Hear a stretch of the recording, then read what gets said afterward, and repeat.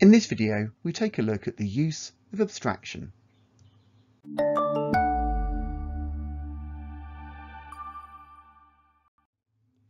Abstraction is the process of separating ideas from reality. In other words, hiding unnecessary details and showing only those that are important in context. It's one of the 5 cornerstones of computational thinking, and we've covered it already in more detail in our videos from SLR18, Thinking Abstractly. When tackling a problem, it's important to consider which details are important to the solution and which ones are not.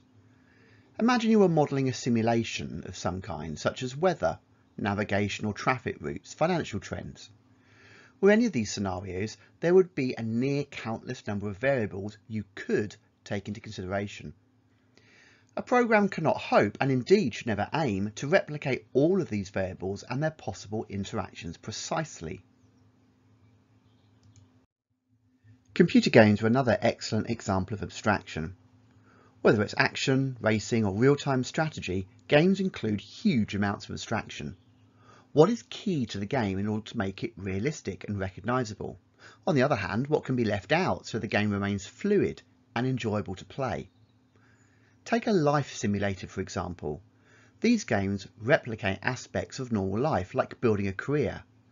However, they don't, nor do they need, to simulate every tiny detail, e.g. the journey to and from work.